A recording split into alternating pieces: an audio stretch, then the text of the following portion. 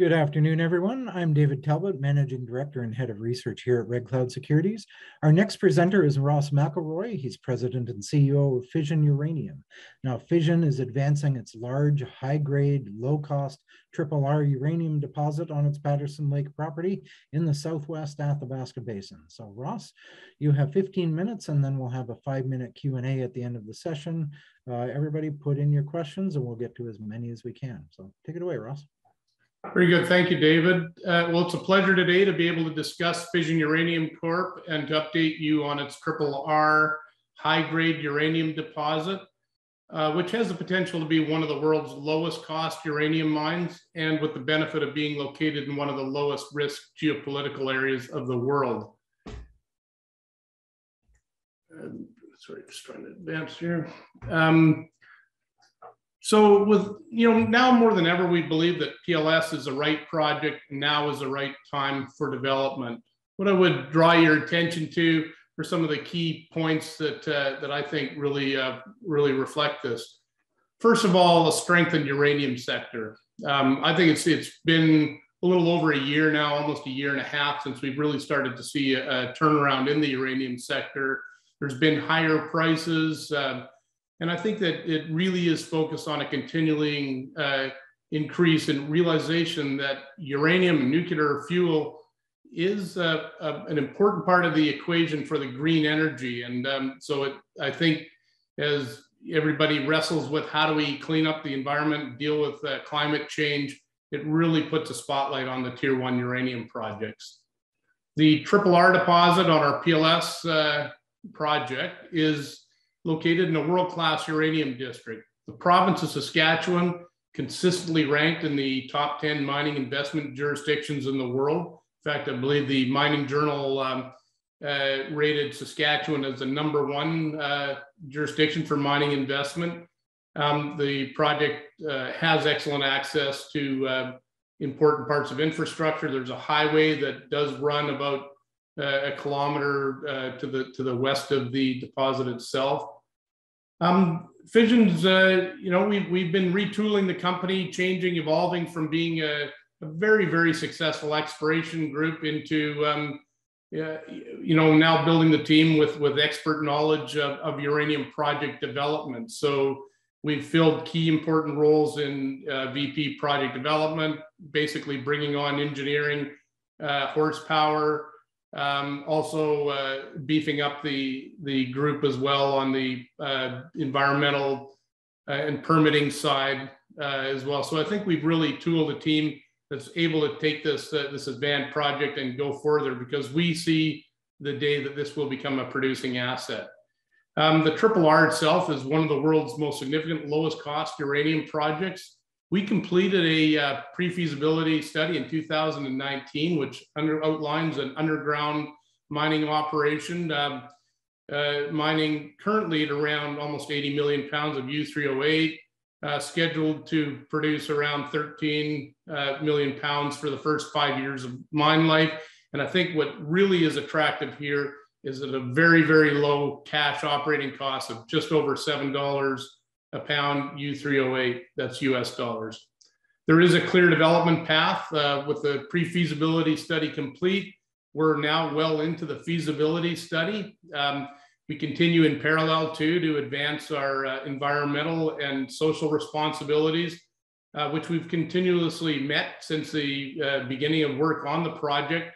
We do have industry-leading experts on the permitting and environmental process in place, and to me, that's key for being able to move the project forward through its next important stages.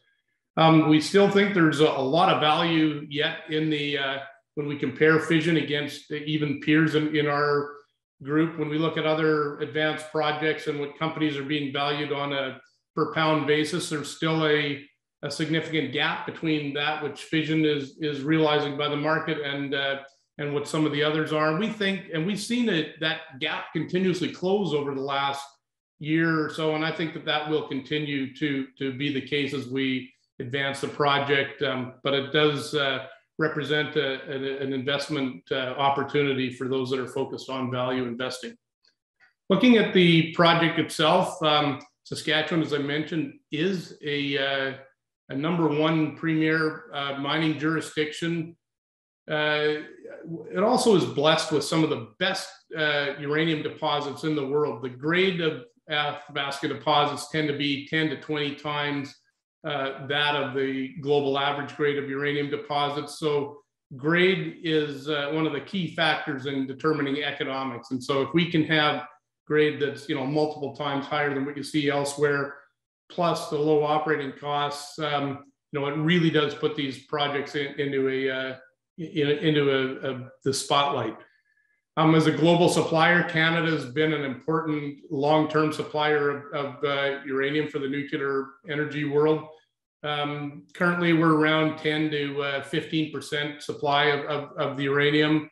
And I think it's going to continue to be such an important player, you know, as we move outward. So there's a lot of deposits, there's a lot of resources in the Athabasca Basin, and low-cost producers, I think, are going to be those that can really take advantage of the environment that we're in. This is a map showing the Athabasca Basin. So we're looking in northern Saskatchewan, right in the middle of Canada, essentially. The last 50 or 60 years of production has really been focused on the eastern side of the basin. We made our discovery a decade ago, in 2012, with the R deposit. Followed pretty closely by NextGen's discovery of the Arrow deposit. And I think what is pretty clear is that the southwest side of the basin is really where the next, I'd say in the next decade, that will be a shift from a lot of mining activity. You'll start to see development over in the southwest side of the basin. So truly a very, very important upcoming area for mine development in the Athabasca Basin. This is an image showing what a number of the deposits in the Athabasca Basin is. Our R deposits, the one on the left side of the graph here, what it is a basement hosted deposit, and it's just outside of the periphery of the Athabasca Basin itself. So being basement hosted has a number of advantages, and probably the greatest of that being much more competent rock than you would see within the Athabasca Basin or right at the end conformities. So easier to mine, less technically challenging, and being outside of the basin margin, that puts the basement up near surface. So our deposit actually is very shallow. It starts at 50 meters below the surface, and essentially between 50 meters and 300 to 325 meters below the surface, that's the bulk of the R ore body. This is a cross-sectional view of the R deposit. It's comprised of 5 zones that we've outlined by drilling. 2 of those zones were part of the pre-feasibility study. So the main zone on the deposit is the R780 East Zone, which on its own hosts around 100 million pounds of uranium at around 2%. But I think significantly, we know that there's growth potential in the resource. Our second largest zone by size is the R840 West Zone.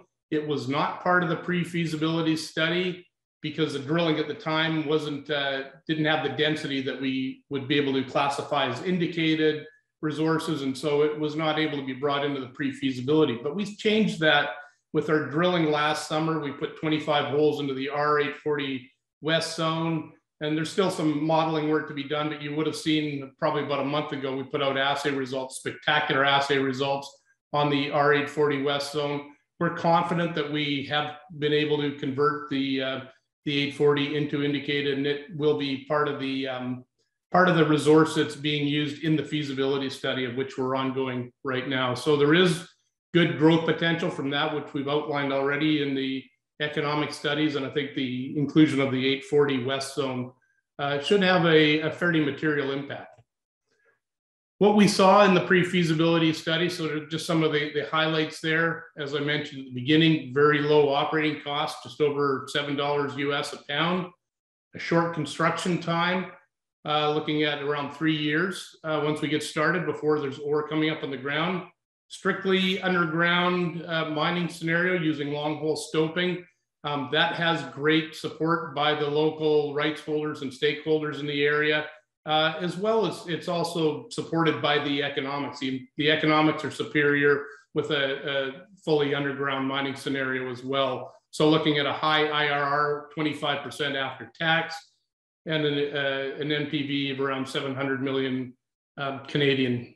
With being underground, also has a very small environmental footprint. So these are the factors that I think are real game changers in being able to not only show that the project is economically robust, but also will be accepted by the the local rights holders and stakeholders and government authorities in the area. Just quickly on the timelines where we're at, we started our feasibility study back in the summer of 2021, so we're about 7 or 8 months into it right now.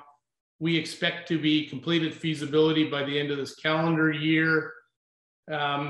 We're currently on the regulatory front, permitting. We're in the environmental assessment phase. So that will include the feasibility, completion of the baseline environmental work, certain agreements that we would have with impacted Indigenous, First Nations, and Métis groups in the area. Followed later by sometime around mid-2023, we expect to be entering into the environmental impact assessment phase. After 2 to 3 years in that, we would expect to receive licenses to build and operate. So construction beginning around 2026. 3 years later, towards the end of the decade, we're looking at RRR being a producing asset. Some of the work that's ongoing at the moment, right now, we're really focused on geotechnical work right now in the field. So there's some large diameter geotechnical holes on the 780 zone. Also, we're also doing some work in anticipation that the 840 zone will be part of the mine plan as well. So there's also some geotechnical work to be done there. And even looking out a little further, expecting that the 1515 West will eventually be part of the mine plan as well. We're taking the opportunity to do some early stage geotechnical work on the 1515 West zone as well. Plus, there's the ongoing permitting work and also work with the local groups, building relationships with our rights holders and stakeholders. Just quickly, while we still got a few minutes, I did want to touch on some of the assay results that we saw out of the 840 drilling last summer. Spectacular numbers. It's been about 3 years since we were last drilling on the 840 zone, and I just kind of forgot just how wonderful that the intersection can be there. We hit one hole with 46 meters at 8% U3O8, including a very high grade section, 19 meters at 18%. I mean, these are spectacular numbers, some of the best you'll see in the Athabasca Basin.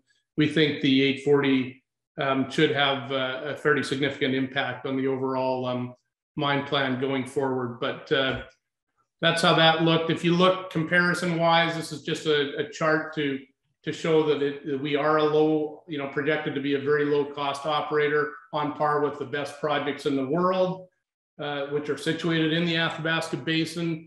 And when I mentioned a value gap, if you're looking on a per pound basis, compare us against Denison, NextGen, which we are peers in the sector, you can see that we have been closing that gap. There was about a 3-to-1 ratio before. It's now 2-to-1. And I think that ratio, that gap will just continue to close as we continue to move and advance the project forward. Corporately, we're looking at, around over $50 million in the treasury right now. So very healthy treasury. That will certainly see us through the feasibility work. Corporately, we're held around 25% institutional ownership. The Chinese General Nuclear Power is a strategic partner of ours. They're around 14%. So this is a Chinese utility, one of the state-owned utilities. And around 60% of the shares are held by retail. So I think I'm coming pretty close to the end of the talk here. This is just a list of the names of the senior management and board within the company, but really strong group, great board, great management group, and highly successful company. And so with that, I think I'll end and leave it to you, David, if you've got any questions. Okay, great. Thank you very much for the presentation, Ross. So we do have some questions lined up here. All right. I guess, should we expect another resource estimate out prior to the feasibility study? I know you've had some success with a couple of those western zones. I believe the 840 you were talking about as well. I think the short answer to that is yes. We did a little bit of work last year, almost a year ago now in the winter, on the 780 zone as well. We did some drilling in the area that was primarily still at inferred category. So we put some more drill holes in there to convert the key parts of the 780 that were still inferred to indicated. So you would see some changes in that. And then also, I think even more material would be bringing the 840 from inferred to indicated. So yeah, I think once we go through the process of remodeling and seeing what the resource is, I'm comfortable to be able to provide a resource estimate, which will be prior to the feasibility study coming out. So feasibility will be the end of calendar year. I would look towards a resource estimate change somewhere around middle of the year. Okay. No, sounds good. Your pre-feasibility study was 2019. Right. Now, should we expect many differences between that and the upcoming feasibility study? I'd assume cost creep, but I also think you're going to remain focused on underground mining. But anything else in store? Maybe adding the 840 West, for example, to the mine plan? I think that'll be the single largest change between the pre-feasibility and the feasibility will be the inclusion. And I'm speculating that the 840, because we haven't done that modeling yet, but let's just say from all appearances, it looks like it will be part of the mine plan. I think that will be the single biggest thing. What that would likely do, David, is should be able to provide longer mine life. Where you're looking at the 840 probably overall has the same grade as the 780. So bringing in right now the resource on it is 15 million pounds of inferred. If we were able to convert all that and maybe even gain, that could be that to me would certainly add mine life onto the schedule that we're doing. There's been a little bit of rejigging of the decline, where it's located, how it's going in. And, I think by bringing Gary Haywood in as our VP project development, he's been able, on an internal basis, been able to have a harder look at some of the factors that were in the pre-feasibility. And, I think Gary's able to recognize a number of areas so I think that there's actually some cost savings and improvements between the pre-fees to fees. But you're right, cost creep is going to be in there. Inflation is certainly a factor to be considered, but the price of uranium is also going up too. So. Okay, and now that 840 zone is probably a kilometer plus from the lake. Is that still going to be underground, or you don't plan to open pit anything? It's about well, the closest part's about 600 meters from the shore of the lake, and it's about 300 meters in strike length. All underground. In fact, what would happen? We would use the same decline and the same underground workings, just be able to veer off and along towards the 840. So. Yeah, it's all being considered, 100% of the deposit is being considered as development in an underground scenario. Okay, great. And now just to wrap things up, there were some road closures in northern Saskatchewan by First Nations communities last year. What can you tell us about Fission's social license and relationships with local Aboriginal groups? Well, I think they're very good. You have to be always considerate and mindful of relationships with the North. You can't take anything for granted. But we've built a very strong relationship with a number of the immediate area Indigenous groups. There's 4 First Nations and 1 Métis group in particular. But we've already have a capacity funding agreement with CRDN, the Clearwater River Dene Nation. We're working to have similar agreements with other First Nations there. What I would want people to go away with is to know that I believe most people want to see development in Saskatchewan. Most of the First Nation and Métis groups want to see development. They just don't want to be forgotten about. And I think that was really what you saw last fall was really, I think to me, it was more of a signal to the government than the industry itself. And I think if we continue to build and not take our relationships for granted, but continue to build on them, I think we're going to get great support for this project, and that'll go a long way towards seeing this as an eventual producing asset. Perfect. Okay. Thank you very much, Ross. We'll wrap it up there. Thank you, everybody, for joining us. Up next, we have Azincourt Energy on stream 1, and we have Flying Nickel on stream 2. Thank you, Ross.